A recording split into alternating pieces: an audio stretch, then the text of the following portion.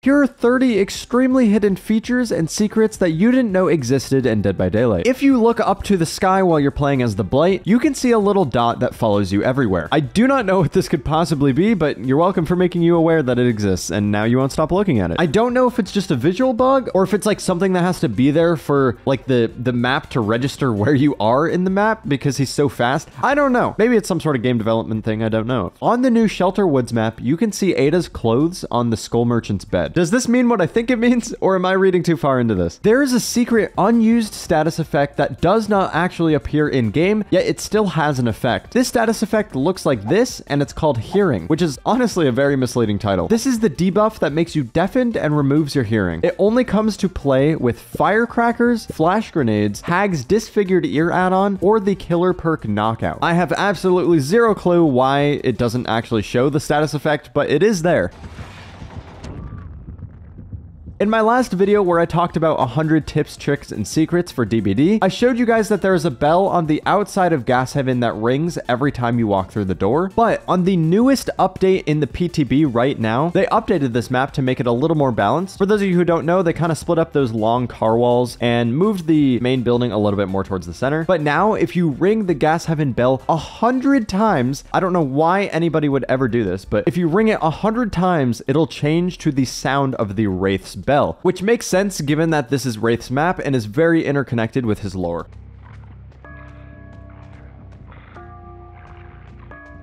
If you're playing as the Knight, the game counts your body as where you are on the map. So if you're spotting a guard on a patrol path, the game will still think that your body is where you started the patrol path. This means that if you're using a perk such as Make Your Choice or Hex Devour Hope that only activate when you're far away from an unhooked survivor, you can still summon a guard nearby the hooked survivor without the perks deactivating. On Larry's, there is a jump scare that'll appear on one of the TV monitors. I've only ever been able to trigger this once, and I think there's certain steps to make it trigger, and I just don't know what those are. But this is what the jump scare looks like.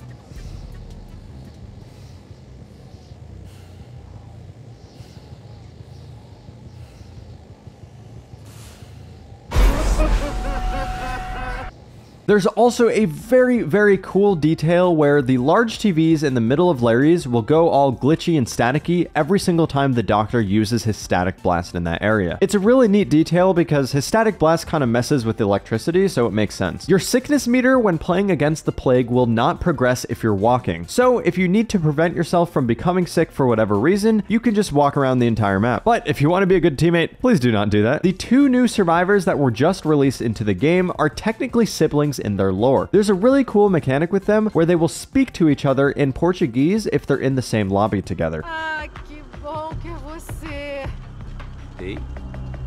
This video is sponsored by my Discord server. Come join, link in the description. In the new Dead by Daylight update that is currently playable on the public test build, the Lament configuration while the killer is playing Pinhead will move if they stand on it for 5 seconds. This could be used strategically, I guess, but this feature was most likely added so the killer couldn't just stand on the box and prevent survivors from ever interacting with it. Because if the survivors could never interact with the box, they would just constantly be in chain hunt and constantly be getting hit by chains, and it would just be extremely annoying. In this new PTB, a couple of Autohaven maps got reworked, and now the bus that's normally a fairly strong loop for survivors got split in half. This makes me extremely sad because I loved this loop so much and it's always been there since the beginning of the game, but it is very strong, so I understand why they changed it. However, there are these new unsafe pallets that were added near the walls of the map to make the edges of the maps feel less dead. A lot of people know that there is a girl crying in the bathroom stall on Midwich, but there is an interactive feature that will sometimes cause the girl to get scared if you do something that causes a sound effect or something that, you know, would make somebody scared. I don't exactly know the exact details of how this works, and I've never heard of this before, so I'm thinking it's something new that Behavior just added recently, and it occurred very rarely, so I don't have a definitive list of killers this works on, but I did figure out that it works really well with Huntress because if you throw a hatchet above the stall, it'll scare her. I also got it to trigger once while pulling out a Huntress hatchet, but that could have just been like a coincidence, or it could have just, I don't know. It was just really finicky. There is also another hidden feature with the clock tower on Midwich. If you're using Huntress, you can throw a hatchet near the top of the tower to cause the bell to ring. It's really hard to hit, but you'll be able to get it after like probably 10 to 20 tries.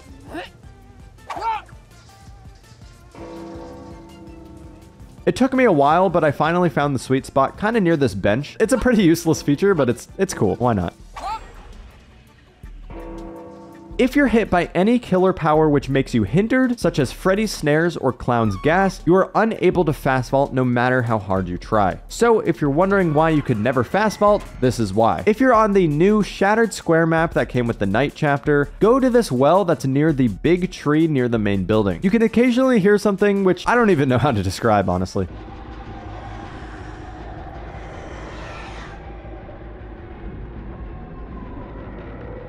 If you go to the top story of the Garden of Joy main building, there is a room that is entirely upside down. However, the upside down clock is technically upside down.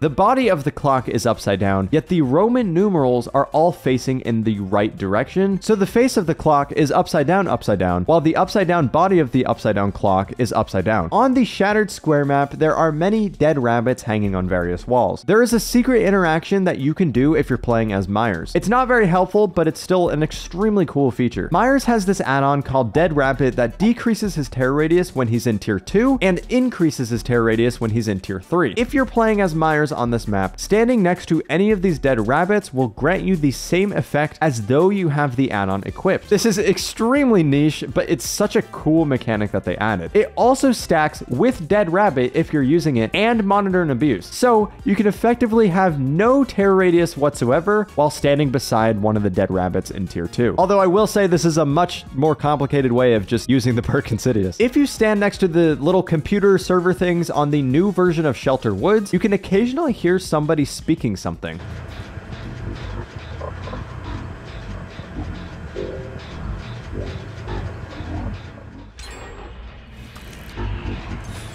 I have absolutely no idea what they're saying, but I found the audio file in the game files and will link it in the description in case any of you want to do, your audio detective work on it. In the current lobby background that shows the newest version of Shelter Woods, you can occasionally see the mannequins move ever so slightly. Does this mean that the mannequins are alive? There is further evidence to prove this because if you go onto the map itself, there are a few mannequins that look like they've been severely injured, and there's blood covering them as though they're human. If this is connected to the lore, please let me know in the comments below. Before Oni was released, Behavior teased his chapter in the map that came out with the spirit. It showed Oni's mask on the wall with his katana. What a lot of people don't know is that if you play as the Oni and you go near the mask, you will hear this faint lullaby play.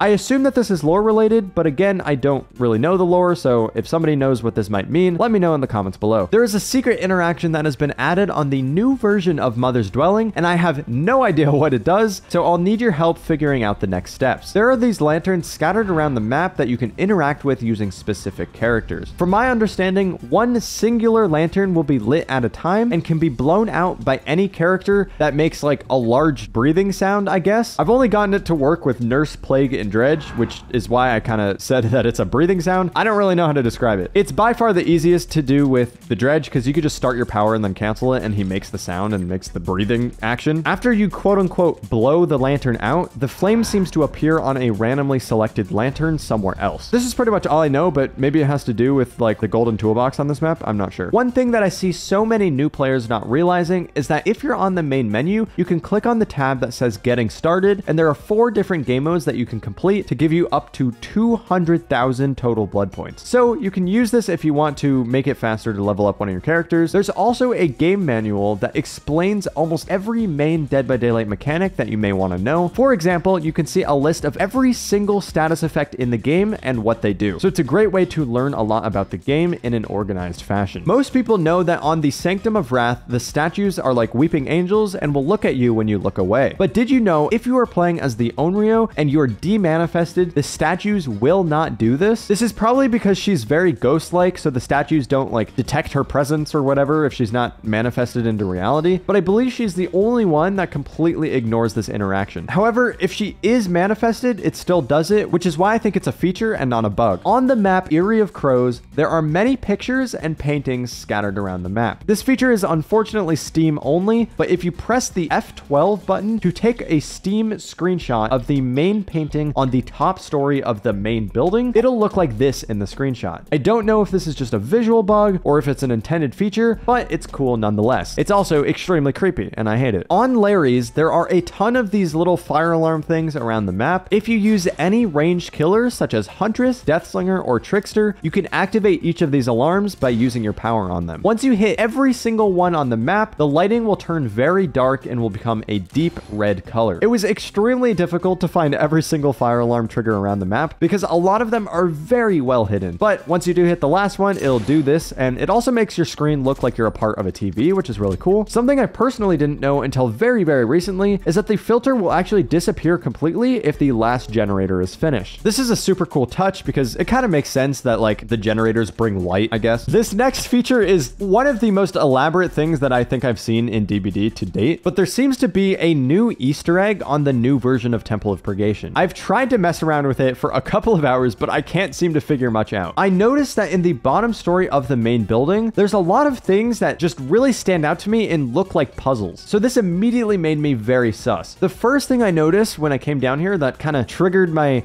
gamer instincts is these little brass colored like cup things that the statues are holding. They're so unbelievably like stand out-ish, and they just have this color that makes them very vibrant compared to the wall and the statues. So to me, I was like, okay, this is important for some reason. And now I tried a ton of different things, including like using Plague to interact with them, but nothing was really working. Then I realized they're cups, so maybe we're supposed to fill them with something. And as you can probably guess, this is Plague's map, so what would you fill the cups with if you're using Plague? That's right. I tried aiming my puke to land in it perfectly, but nothing was happening, which was really confusing because I thought that was going to be the answer. But then I remembered something very vital to the Plague's character, and it's like one of the only lore things that I know. The reason that she's in the entity's realm to begin with is because she sacrificed herself to the entity in order to save her people from a plague, like an actual plague, like a disease. So I started thinking, is there a way to sacrifice anything? Well, this is Dead by Daylight, and survivors get sacrificed. So I tried so many different combinations of survivors getting sacrificed, but nothing seemed to work. Also, I was using bots for this because I didn't want to bother my friends with spending hours and hours on trying to figure out what this was. But the bots obviously complete gens while I'm trying to test things out, and the gates on the bottom floor opened when they finished the last gen, which obviously this has been around for a while, and it happens also if the downstairs generator is completed as well. So I went inside the gates and noticed something. The brass cup on this statue in particular is facing directly towards the center of the room, directly towards this coffin thing. And I started thinking, trying to connect the dots, and I made a sudden realization. I assume we need to sacrifice something in order to fill the cup based on the trial and error that I've done and knowing some of the lore. So what can we quote unquote sacrifice in the middle of the room? Like, can we sacrifice something on this coffin? And then I realized, Victor, you heard me right. I remembered that there's this certain mechanic with the twins that prevents Victor from doing various parkour jump spots. So if he jumps into any area that's normally inaccessible, he will die. Sure enough, when I jumped on top of the coffin as Victor,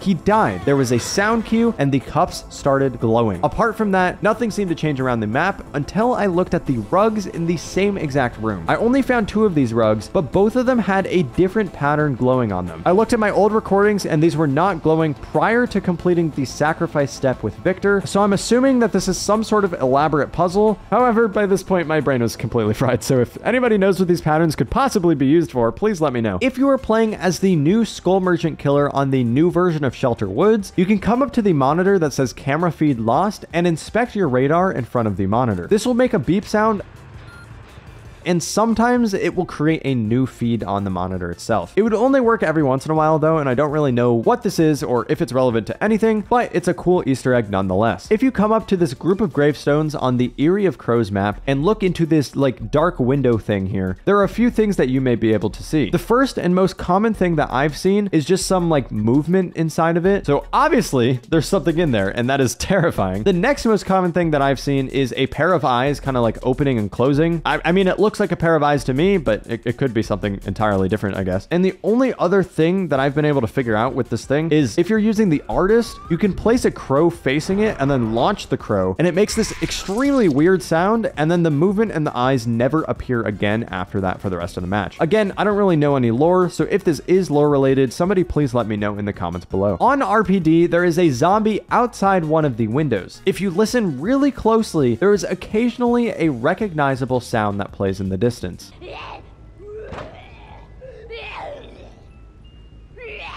On RPD, there is a vending machine that has a sticker saying, "Please do not shake the machine. It will not deliver any items." This is a really cool feature that Behavior added to Dead by Daylight, because if you do shake the machine, it will in fact not deliver any items. If you guys learned something new, drop a like and subscribe down below. Also, if you know any other steps to any of the secrets in this video or know any other secrets, let me know in the comments below.